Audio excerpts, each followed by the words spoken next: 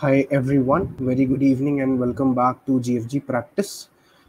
Please give me a +1 in the chat, guys, if my voice is clearly audible to all of you and everything is working fine. And hi to Rishit as well. Hi everyone else as well. Hi Tejas and hi Rishit. Hi guys. So let's quickly start with the problem solving, and the problem is quite easy, reverse coding. So I'll just share my screen and then we can start discussing this particular problem. So here is the screen sharing now. Okay, so let us have a look at the problem statement, guys. Okay, and you can hit the like button before we proceed further as well, and I'll check everything is working fine here or not. Yeah, I'm live as well. Okay, so basically in this particular problem, what we have to do is you are given an integer value n, and your task is to return the sum of all the natural number less than equal to n, and you have to return the answer modulo 10 to the power 9 plus 7. Okay, so basically what we need to do here is we will be given a particular n value. Let's say we have been given the n value as 5. Okay, then we have to do what? We have to do 1 plus 2, okay, plus 3 plus 4 plus 5. Okay, so we have to add all of it and then we have to return the, like, whatever result we are having, we have to do the modulo with 10 to the power 9 plus 7, and then we have to return the answer. Okay, so in this particular case, one of the ways is that I can do what? I can run a loop. Okay, the method one can be what?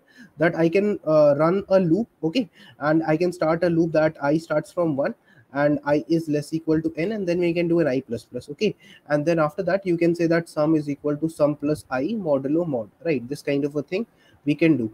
But if you will do it this way, this will give you time limit exceeded. This can give you time limit exceeded because this is taking order of n time, right? So instead of doing this, what we can do is we can do it in a better fashion. Because if we please write clear in the chat, is the approach one clear to everybody, right? The method one can be that we just run a loop from 1 till n and we keep on adding all the elements in form of I, and you keep on taking the modulus every time. Okay, but this will be order of n, and in GFG compiler currently it will give you a TLE because they are expecting a order of one solution. Okay, they are expecting a constant solution. So what will be the method 2? The method 2 that you need to apply here is nothing but the sum of all the n natural numbers, right? So yeah, just let me write this as method 2. So what you need to do is you when you have 1 2 3, you keep on adding and you have n, right? So this is nothing but sum of n natural numbers, right? Sum of n natural number, sum of n natural numbers, n natural numbers. Okay, so in this particular case, what is the sum of the n natural numbers, right? So this is a arithmetic progression, 1 plus 2 2 plus 3 up till n. So basically this the answer for this is n into n plus 1 by 2. Is that clear to everyone, guys? Okay, so the answer is nothing but n into n plus 1 by 2. So basically what will happen is we can simply say that we can return what? N into n plus 1, right, by 2. And then we can take the modulo of this particular value as well, right? But the problem with that is there's one problem with that. And the problem with that is because it the n value has been given in the integer format. Okay, and when you multiply, suppose this is 10 to the power, let's say this is 10 to the power 5. Okay, then this will also be relatively 10 to the power 5, right? Because this will be 10 to the power 5 plus 1, assume it as 10 to the power 5.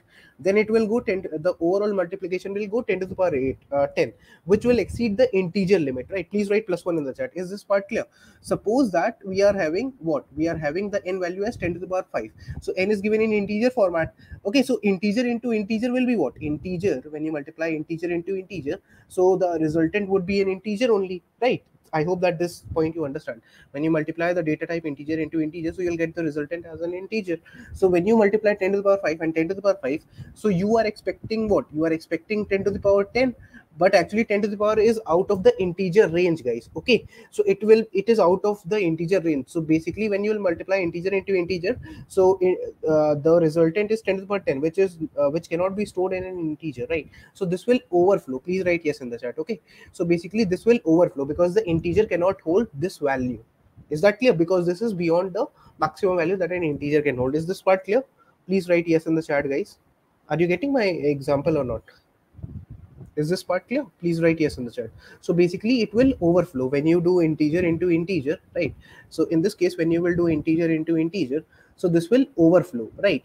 This will overflow, and then when you will divide, when it will overflow, after that when you divide it by 2 and take the modulus, so you will start returning the wrong answer here. Okay, it can be negative or it can be a very lesser answer.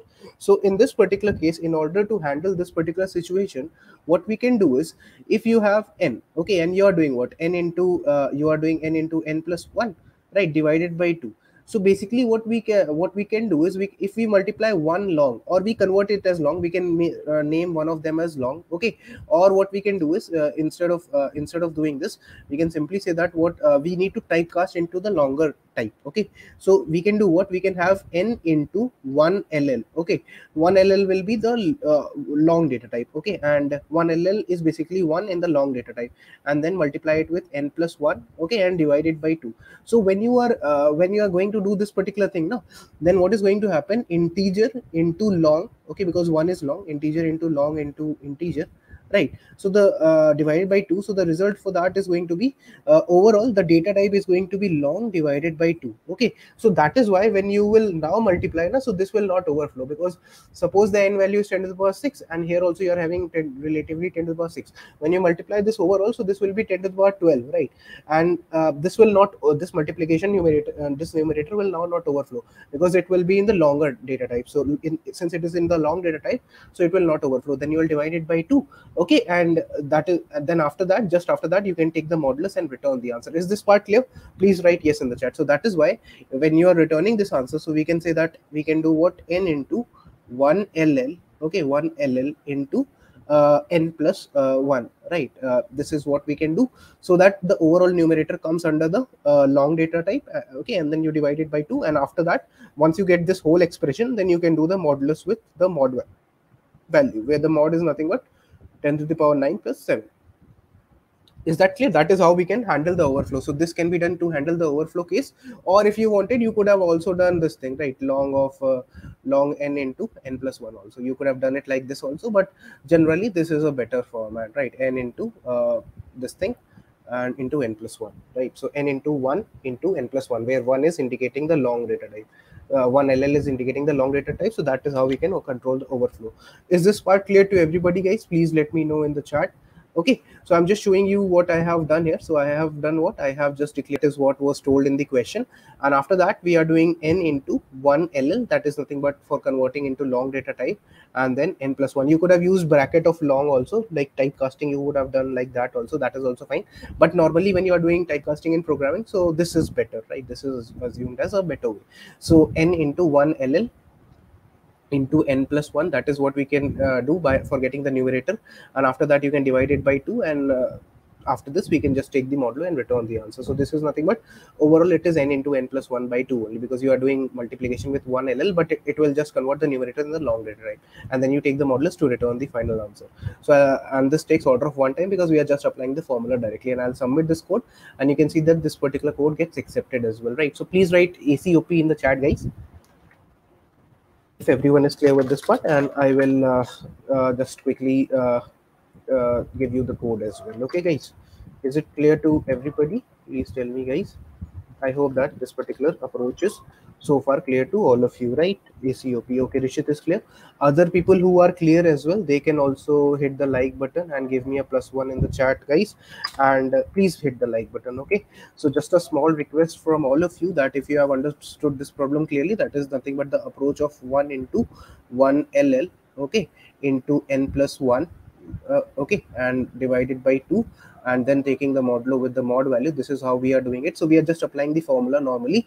So the time complexity for my approach will be nothing but order of 1, and the space complexity is also going to be order of 1, because we are not taking any extra space. And please make sure to hit the like button if you have understood this particular approach clearly, because if you don't apply 1 ll, so then it will not work properly, because if n is 10 to the power 5 and here if you have 10 to the power 5, so this will overflow, integer overflow will happen.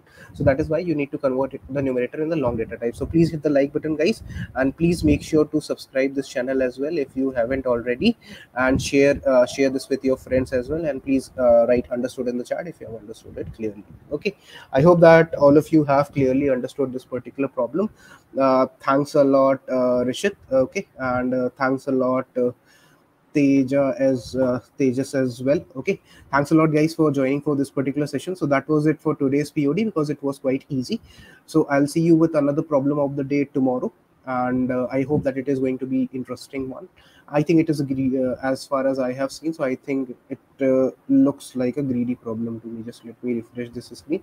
I think this problem kind of is greedy in nature. So we will see to it. I think I have solved it earlier. So yeah, we will have a look at it. Thanks a lot, everyone, for joining. And please make sure to hit the like button, comment down understood if you have understood it completely, and I'll see you in the next session. Till then, keep coding. Thanks a lot and subscribe the channel. Thank you, everyone.